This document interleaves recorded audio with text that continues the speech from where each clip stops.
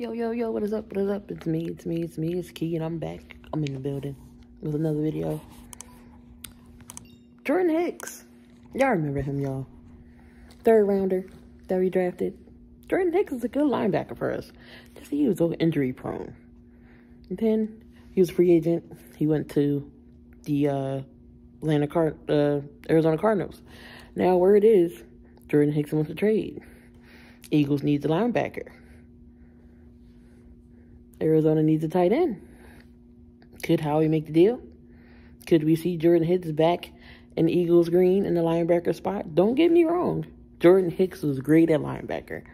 He was just so injury prone. He goes to Arizona, plays, doesn't get hurt.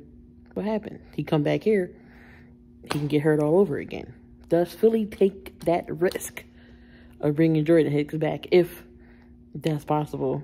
But again, Zach Ertz is on the trading block. Arizona don't have a tight end. Ertz and Kyler Murray, that might be a little good connection. They already got Hopkins down there and AJ Green. Add a Ertz. That might be good. Then Jordan Hicks might can come back and help out the linebacking core. I don't think that will be a bad idea. Eagles Nation, what do you think? Let me know what you think in the comments. Should we bring Jordan Hicks back? Would that be a good fit? Let me know what you think.